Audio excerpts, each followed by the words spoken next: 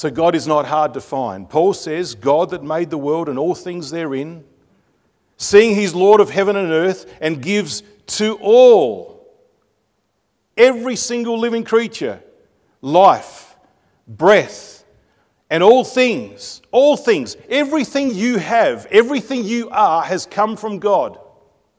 There are no exceptions. No exceptions. Everything you've got is borrowed. Everything you are is borrowed. God has actually made you, and He actually keeps you alive. He keeps you together, keeps you functioning. He's not far from every one of us, because in Him we live, and I can't even raise a finger without Him, and move and have our very existence. Your existence. How you came into being. Just because randomly your parents got married and out of nothing created you as a combination of their DNA and their characteristics and their genetics. God is involved in that process. And you wouldn't be here if it wasn't for that. And He has got control over all things and over everything that happens in our life by His laws, by His creative power. So let's acknowledge Him. Now let's think about God active in our lives. Now the word active, I'm just going to go to the next slide. Not quite. It's all right, I just wanted to have a sneak peek. Me turning around looking at the screen would be the same if I was doing a proper presentation, looking at presenter's mode and seeing the next slide up, okay? So you know that that's just how it works.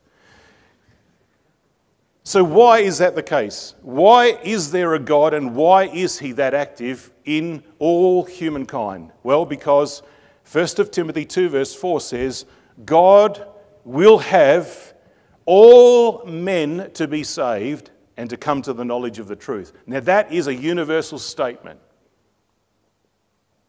If it were possible, if humankind would respond, God would want it that every single human being that ever lived upon the face of this earth, in whose lives God has been intimately involved, will be saved by coming to a knowledge of the truth.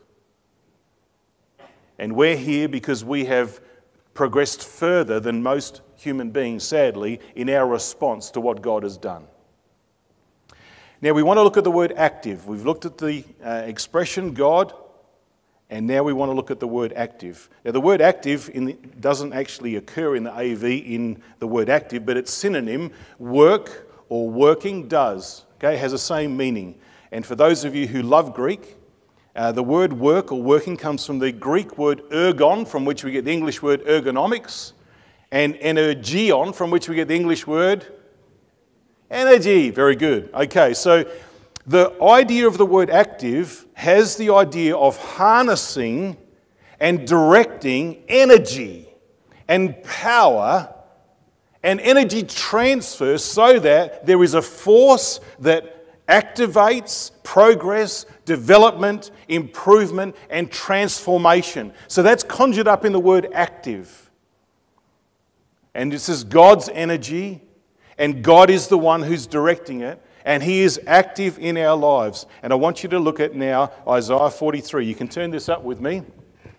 Isaiah 43, because this is a good example of God active. And the reason why we come to Isaiah 43, because we know that that's the chapter which outlines that God has set the nation up of Israel as a message to the world.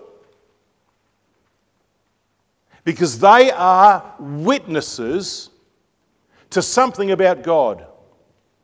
And that something is that God is able to save. Now you know the history of Israel, you learn about it in Sunday school, you listen to talks on Israel, and you know that they are probably one of the most rebellious nations of the world, despite the privileges that God has given them. The Bible is full. Today they're in actual blindness, most of them, that there is even a God. And the nation of Israel is a witness to the world that God can save messed up people, blind people, people who are not cooperating with him, people who are rebellious, who keep on doing the wrong thing and have a history of messing things up. On a national level, the nation of Israel is proof to you and me that God has the power to save. Now, Isaiah 43, here we have these words, and they're highlighted in bold so you can see them. Here's how God was active and is active in the nation of Israel. Thus saith Yahweh that created you, that formed you. Fear not, I have redeemed you, I've called you by your name, you're mine. When you pass through the waters, I will be with you. Through the rivers, they will not overflow you. When you walk through the fire, you will not be burned, neither will the flame kindle upon you. For I am Yahweh, your God, the Holy One of Israel, your Saviour. Now that is written to Israel because God wants to send a message to you, young person. That's the truth. Now, it might not be literally true. We understand that. And Daniel's 3 friends knew that when they stood before, was it Belshazzar? Who was it that they stood before? I can't remember. In Daniel chapter 3, he wanted to throw them, the bad guy that wanted to throw them in the burning fiery furnace. You know the guy? That's the guy. They said, God is able to deliver us from the fiery furnace. But if he doesn't, we're still not going to bow down to your gods. So it might not be literal, but I can guarantee you those words are true eternally for all of God's people. I've called you and rescued you, verse 5, as my sons and daughters from the ends of the earth. Verse 12, I've declared my purpose, I've saved you, I've showed this to the world when there was no foreign power among you that could have saved you. That's why you're my witnesses, saith Yahweh, that I am power, Ale. And you can also be a witness to other people, just like Israel is a witness that God is able to save. Verse 22, you've not called upon me. Here's the weaknesses of this nation that God has made this amazing promise to. You've not called upon me. You've been tired of me. Verse 23, you've not honoured me with sacrifices. Verse 24, you've dished me up your sins. You've worn me out with your rebellion. Verse 25, but despite all of that, despite how badly you've messed up, I am he that blots out your transgression. Think about that. For mine own sake, and I will not remember your sins. That's what can put a smile on the face of people that have failed God. That's the truth, young people. Israel is witness that God is active in the lives of his people despite their weaknesses and failings. He can save, he can redeem, he can forgive, and he can blot out your transgressions so that there's no memory of them, there's no record of them. That's the God who's active. That's how he's active. And he's active in our lives. One of my favourite scriptures. He's active in our lives. You know, Romans 8 verse 28 is a promise acknowledged by the Apostle Paul as a matter of certainty. Romans 8 verse 28 starts by Paul saying, and we know. There is no uncertainty. There is no, I think so. There is no, it could be. There is a slight possibility. Paul says, we know. How does he know? Because he's studied the scriptures and he's seen how God has been active in the lives of all that have gone before him. And he's come to this conclusion that all things,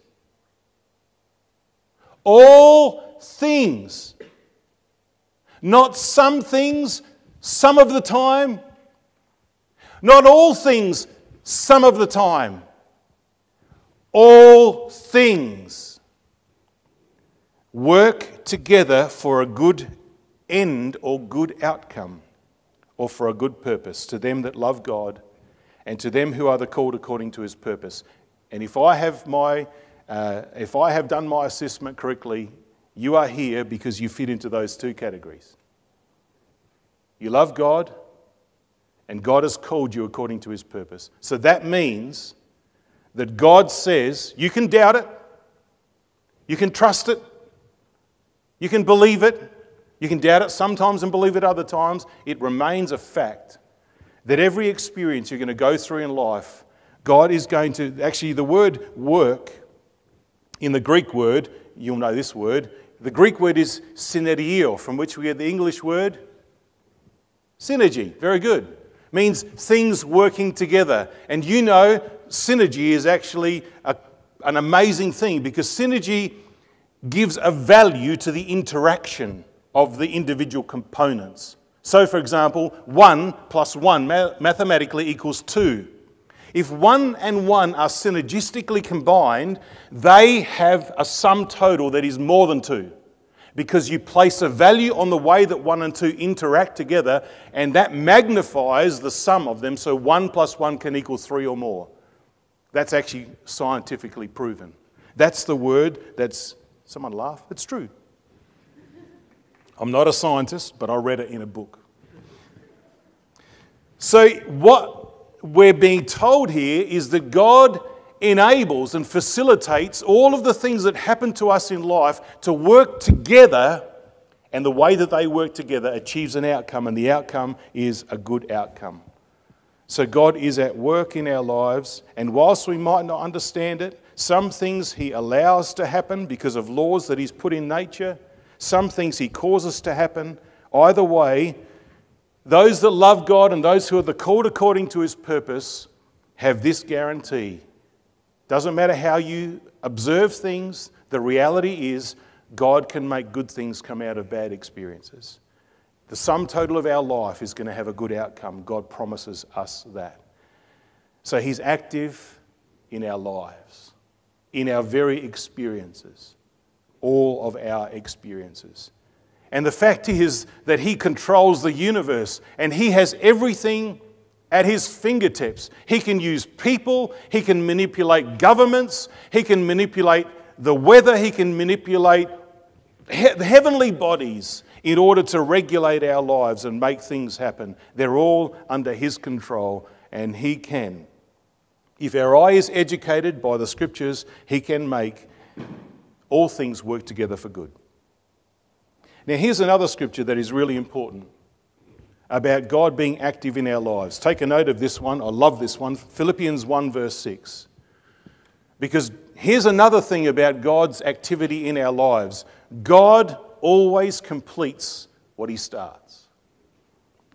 And not just completes, the word perform in the Greek means to bring to completion perfectly.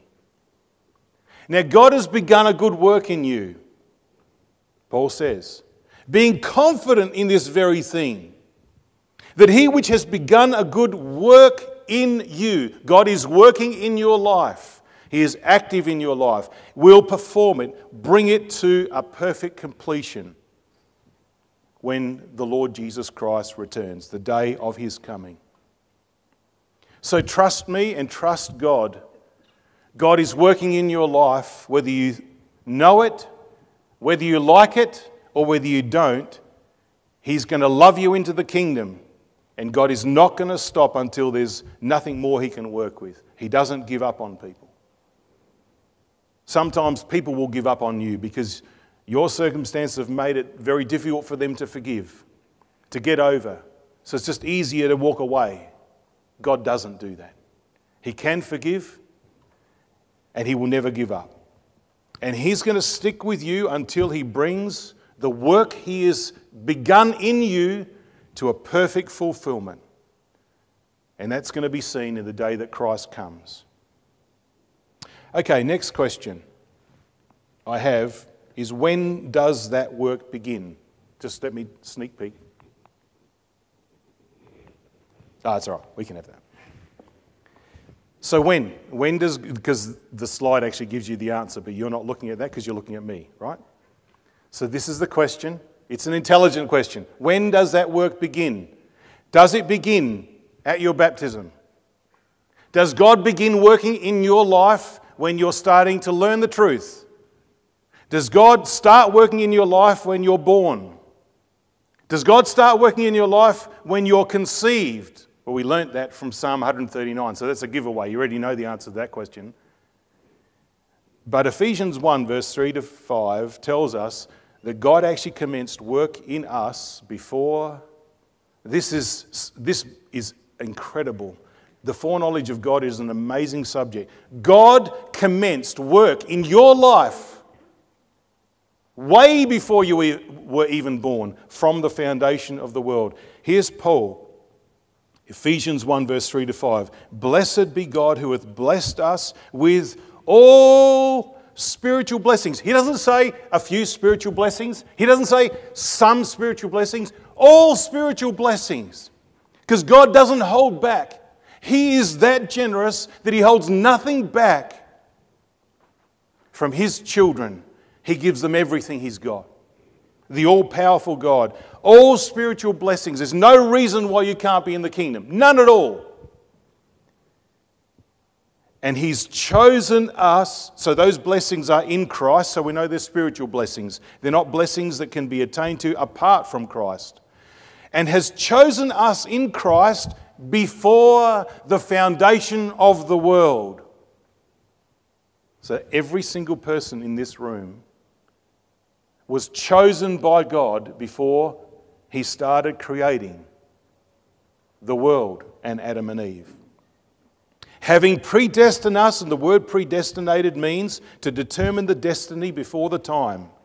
He's determined our destiny, that we are going to be adopted into His divine family in Jesus Christ, because that's the good pleasure of His will. That is the most encouraging scripture when you try and make sense of your life, to know that it's not just your life that God has been working within your lifetime. He has actually made things happen and set things up way before you even came into existence, before the foundation of the world. And we can talk about all of the spiritual blessings. There are many. He's entered your name into the book of life.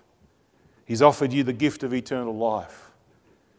He's designed a personalised training academy for every single one of us, so that we can become the kings and priests of the future age and rule the world in righteousness, as our brother Elliot said in his opening prayer. God has a massive vested interest in every single one of you. And if you don't think you matter much to anybody, if you think your life is of little consequence in the grand scheme of things, can I say something to you just personally? That's not true. You are very special. You are special to God. God's not going to do all of that to let you throw it away. God's not going to do all of that just because He has no purpose. He has a purpose. And young men and young women, brothers and sisters, you are the leaders of the world to come. Brothers and sisters, you are the kings and priests of the future age. You're going to be ruling this world, and you're going to be creating in this world what God originally wanted. Peace by righteousness. God's called you for that purpose. So it's not just saving you from death and from all of the curse of mortality. He has a grand purpose, and He's predetermined that purpose. Welcome to my family. It's my good pleasure. Thank you for accepting my invitation. I'm delighted. These are beautiful scriptures. So what has God done? Because there are challenges that beset us. What has God done to ensure that that purpose is accomplished? I don't know how clear that is to you. It looks a bit blurry to me, but anyway. Just think about God active in your life. There are many things that could go wrong. There are many things that could interrupt that process that God has put in place from the foundation of the world to get you to that destiny. So what does he put in place? Here's a comforting scripture, Psalm 34 verse 7. The angel of Yahweh sets up a camp, pitches his tent right around you. Them that fear him, and he delivers them. As we said before from Isaiah 43, maybe not literally, but definitely spiritually. God has established a military guard that moves with you, encompasses and encircles you and moves every single place you go, that never leaves you. God's put that in place because he has sent an angel to pitch camp so that you can be delivered from anything that stands in your way and God's way to achieving his grand purpose for you.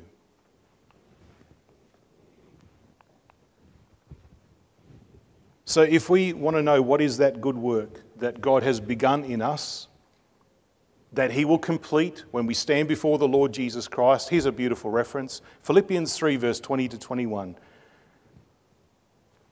We are in a mortal condition. Look at your life and you'll see that we are limited and we are challenged. But the destiny that God has determined is going to be in that day seen when the Lord Jesus Christ changes our vile body so that it may be fashioned like unto his glorious body, according to the working whereby, and here's those three words, I love these words, he is able to subdue all things unto himself. That expression, he is able, is the Greek word dunamis, from which we get our English word explosive power. That's just the definition. So that dynamic power forces change and transformation. It changes things. Its dynamic, transformational power changes. The word working is our English word energy. Remember we said before, energeo. So God is working by his power in our lives, and he's going to transform us. Why do we need to be transformed? Well, here is an example of just some things, because I'm not a biologist either, and I'm not a scientist, and I'm not a theologian. I'm none of those things. I'm pretending, all right? But here's some things that I read in a book. So here is our vile body. And for those of you who like looking at the concordance and looking at words and their meaning, the word vile just simply means humble or of an inferior state.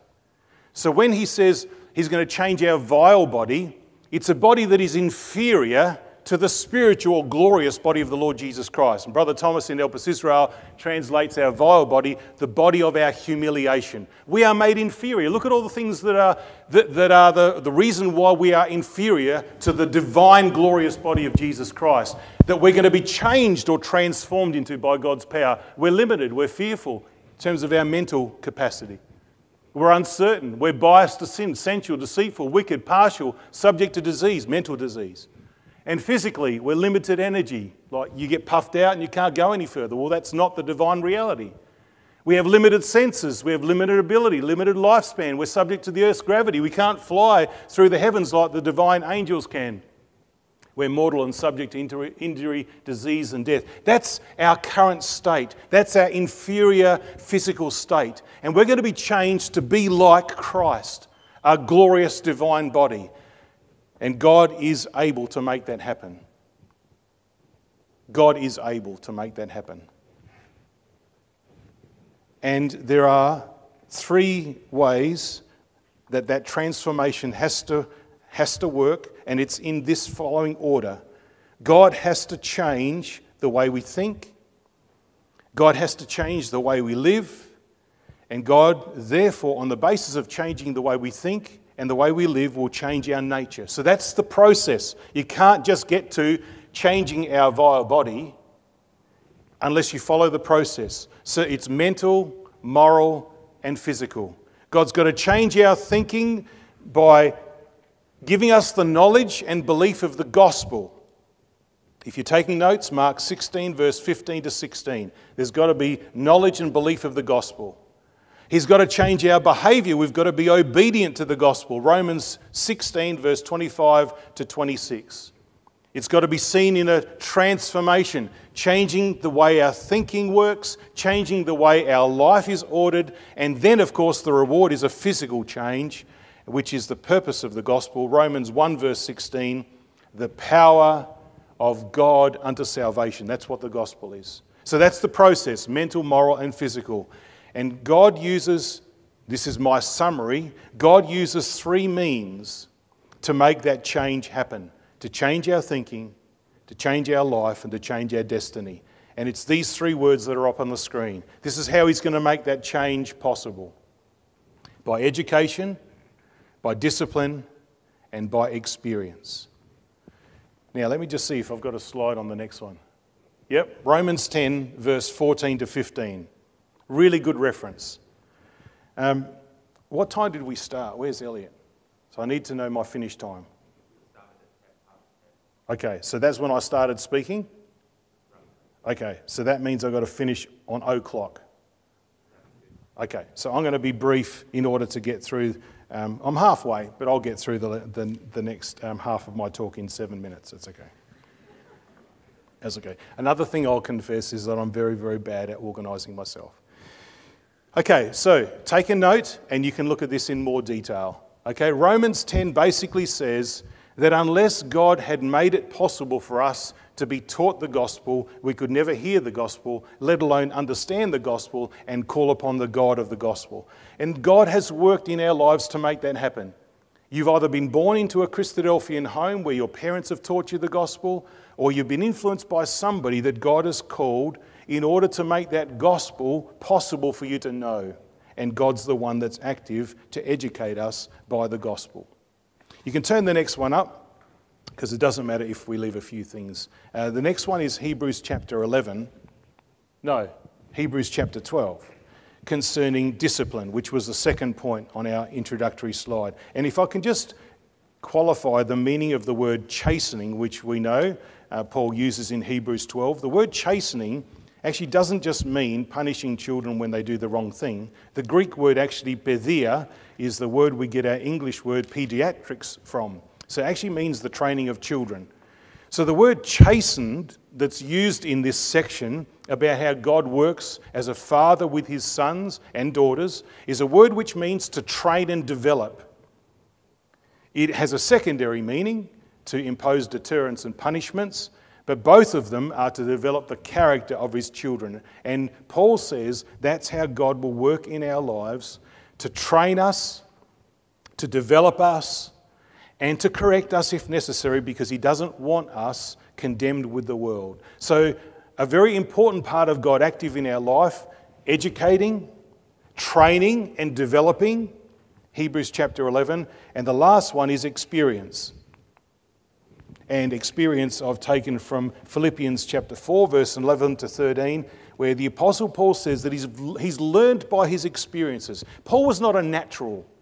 He didn't learn contentment, and he didn't learn that he could do all things through Christ, which was the strength that enabled him to get through life. He didn't just simply wake up one day and read the Bible and he got it. He learned that by experience, by experiences that pushed him to the limits of his ability and beyond his ability when he realized that he couldn't. But when he knew that he couldn't, that's when he realized that he was able. And he was only able because Christ provided the strength to get him through. So we learn by education, we learn by discipline, and we learn by experience. God is active in our lives in all of those things. Now, to what extent is God active in our lives? Well, I'm going to just tell you a few of these similes that are used in the scriptures to give you an understanding of how intimately involved and how active God is in our lives. We've looked at the Creator and the created from Psalm 139. That's one of the similes. There's also the farmer and his trees that are planted and staked and cultivated and pruned and fertilised and watered to produce fruit. There's the builder and stones that are extracted and measured and designed and cut and crafted to be placed into Yahweh's eternal house. There's the jeweler and gemstones. You know that from Malachi chapter 3, that finds the gemstones and then sizes them and cuts and polishes them and keeps them as his special treasure. So there are many similes that show how active God is in our lives in the Scriptures. But I want to focus on 3 of them in addition to those. Oh, there you go. I've got a slide of them. So the creator and the created, the farmer and the trees, the builder and the stones, the jeweler and the jewels. We want to just focus briefly in the few minutes left to us on the craftsman and his workmanship, on the potter and the clay, and on the shepherd and the sheep. Just briefly. You know all of this. So, this reference is a beautiful reference from Ephesians chapter 2. We are his workmanship. And the word workmanship is an interesting Greek word, the Greek word poema, from which we get our English word poem. So it actually does mean something that is constructed or crafted, but something quite intricate and beautiful. Just like poetry is not normal literary. It's not just writing. It's actually quite purposeful. It's metered, it's measured, it rhymes, it has a beginning, it has an ending. A poem is a beautiful piece of art.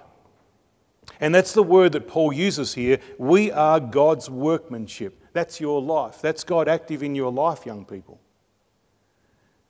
And he's created us in Jesus Christ unto good works. So he wants to change our behaviour, which God hath before ordained that we should walk in them. How's he going to change our behaviour? From the wicked works that's native to us to the works of obedience to the gospel. He's going to do that because he's going to start to work in our lives his amazing poetry. It's a beautiful simile of how God works in our life. Your life is going to be an absolute masterpiece, just like Joseph's was.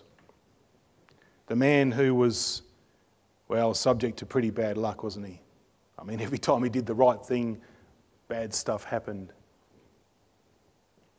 But you know, Joseph's story is the story of a divine masterpiece. It might not rhyme in a poetry sense, but it has as much purpose as a poem. And I want to tell you, as I stand here before you, and I'm ashamed to say this, it took me a really long time to actually come to understand that what we read in the Scriptures about God active in the lives of people in the Scriptures is actually written for us. Because our life is going to go through exactly the same process. We're going to be taken along the same journey, and you know the destination. We're going to be rulers of the world. Yep. Joseph was made a ruler of the world. So are we. So you know that we're going to end in the same place as Joseph did. We might not go through the same pathway as Joseph did, envied by his brothers. I mean, it just so happened that his dad said, go and check out how your brothers are doing. Well, it just so happened that he went to where he thought that they were, and well, they weren't there, so it was lost. Well, it just so happened that there was this man, well, just came out of somewhere, and he just happened to know that they moved over to Dothan and said to Joseph, it's okay, I know where they are. And so directed Joseph to Dothan. And just so happened that when Joseph got there, they were planning his death. And it just so happened that as they were planning what they were going to do, a group of Ishmaelites were just so happened that they were cruising past. And it just so happened that they were traders. They bought and sold merchandise. Well, it just so happened that they were travelling to Egypt. And it just so happened that Potiphar bought Joseph as a slave. And it just so happened that as a result of the seduction of Potiphar's wife, Joseph landed in jail. And it just so happened that when he was there, the butler and the baker were in jail. And just so happened that they had dreams. And just so happened that Joseph was able to interpret their dreams. And it just so happened that 2 years after, the butler remembered when Pharaoh had a dream, Joseph's king of the world. Joseph saves the world and saves the ecclesia. Just so happened. Don't tell me ever again that you are just so happened, because that's not true. This is written in the Scriptures so that God can prove to you that He is active in the lives of His children, so that you know what to expect. because you know where God's heading with your life. No different. It's the same story. Might as well have read your name in that record of Joseph's life. Doesn't just so happen. Your life will be a masterpiece of God's making. The next one. This is a beautiful simile. Now you tell me how intricately involved and active a potter is in his piece of clay that he has taken. If you want to take notes, 2 Corinthians 4 verse 6 to 18 is a really beautiful exposition of how God works in our lives and how, as vessels of clay, we're moulded and shaped. And you know, one of the things that I love about this simile is that the hand that presses on the outside of the potter is counterbalanced by another hand that goes inside and delves deep and supports. That's how a potter works. He has two hands. And those two hands are the hands of the one potter, the potter's hand that presses and the potter's hand that delves in to support and provide that counterbalance. They're both the hands of the one potter. And he's going to make a beautiful vessel. He knows what he's doing. And our lives are going to be shaped by the potter's hands in our lives, just like Ruth was. You know the story of Ruth? Well, it just so happened that Elimelech decided to leave the truth because there was a famine in the land of Judah. And, he sort of thought, well, where can I go? I can go north, south, east. Oh, I might go to Moab. So he goes to Moab, and, what happens? Family leaves the truth, a bit sad. Elimelech dies. That's a bit sad. He's buried in Moab. That's a bit sad too. It's like not where the family graves were. And, Mahlon and Chilion married two wives. Well, it just so happens that Mahlon married Ruth. Moabite, but no hope. And so it just so happens that Mahlon and Chilion died. And so, Naomi thinks, see you girls, I'm going back to Bethlehem, Judah, because I'm going back to the truth. And Ruth said, I'm coming with you. And, it just so happens that as Ruth was there, it just so happened that she just landed on Boaz's field. And it just so happened that, she just was busy working and Boaz showed favour to her. Well, it just so happened that when it came to organising the redemption of Ruth because of the decease and of Naomi, it just so happened that the unnamed kinsman kind of didn't want to do anything, that might mar his good reputation. She's a Moabite and, of course, she's condemned by God, and I can turn the chapter and verse up to say 10 generations of Moabites can't enter into the ecclesia. So she's not just disfellowship, she's like disfellowship for 10 generations, can't even come into the truth. Well, it just so happens that Boaz didn't have a problem with that. Well, it just so happens that before Boaz had to make that decision, his dad, Salmon, married Rahab, who was a harlot and lived in Jericho. She was a Canaanite. So Boaz had no problems seeing faith despite origin. Well, it just so happened that because of that, Boaz married Ruth. And it just so happened that, a man called David, not really important, and then the descendant of David's, Jesus Christ, was born. Just so happened, right? Wrong. It didn't just so happen. So how did Ruth come into the truth? Well, it just so happened, didn't it? So you see, there is a potter, and he works with the clay, and he can do amazing things. And our time is going, so just quickly, the last one is the shepherd and the sheep. Now, I'm going to have to skip this, but if you're taking notes, Psalm 23, beautiful psalm. It's a psalm written by sheep, actually, about how safe the sheep feels because of the amazing shepherd. Isaiah 40 verse 11, Ezekiel 34 verse 15 to 16, and Luke 12 verse 32, and I'll quote that one. Fear not, little flock, for it is your Father's good pleasure to give you the kingdom. What an amazing promise that is. Don't be fearful. Your life's going to go through the valley of the shadow of death, yes, but you've got nothing to fear. I'm always here, and I am able. We might just miss this. If you're taking notes, Ecclesiastes 9 is a good place to go to find out about the hand of providence. And you will learn from verses 11 to 12 that time and chance happens to all under the sun. But for the faithful, for those of us who are the chosen, We read in Ecclesiastes 9 verse 1 that the righteous and the wise and their works are in the hand of God. So there you go, that's where your life is. It's in God's hand. Now there is not a reason in the world, and there is not a reason in the Scriptures that will not be true for your experience also. So as we wrap up,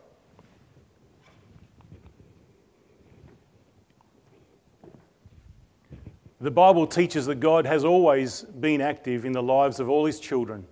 We may not always see or understand what He's doing, but His Word tells us what to look for. And faith enables us to trust that He is purposeful in both what He does and what He allows in our personal development, because God wants us to become His children for eternity. He has promised to transform us into the divine perfection of His Son, the Lord Jesus Christ, as we've considered. And in that promise is His assurance that He will hold our hand and walk with us every step of the way. Final scripture in conclusion. Ephesians 3 verse 20 to 21. Now to Him that is able. Hopefully we've understood that this morning. I don't care who you are. I don't care how badly you've messed up. I don't care where you've been, what you've done. I don't care what your circumstances are, where you come from, how close to God you feel, how much of this makes sense to you. If you are here and you are serious about knowing that God is active in your life, which He is, there's no doubt, here's the takeaway lesson. He is able, because it doesn't depend on you. It relies on your cooperation, but salvation is a matter of God's work, because He is able. He has the power to do exceeding abundantly, above all that we could ask or think, according to the power that works in us. God doesn't stand alongside and work for us, which is also true. He takes one step further and He works through us, in us. So to Him be glory in the ecclesia by Christ Jesus throughout all ages, world without end. Amen.